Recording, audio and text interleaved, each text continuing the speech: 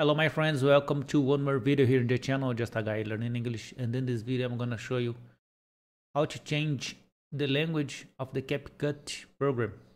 Let's open it, go to open. Okay, select the option gear, go to the first options, and now go to the first, second, third, fourth option. Here it is. Search for the language you want, in my case English. Let's do it. Next step, the first option, save.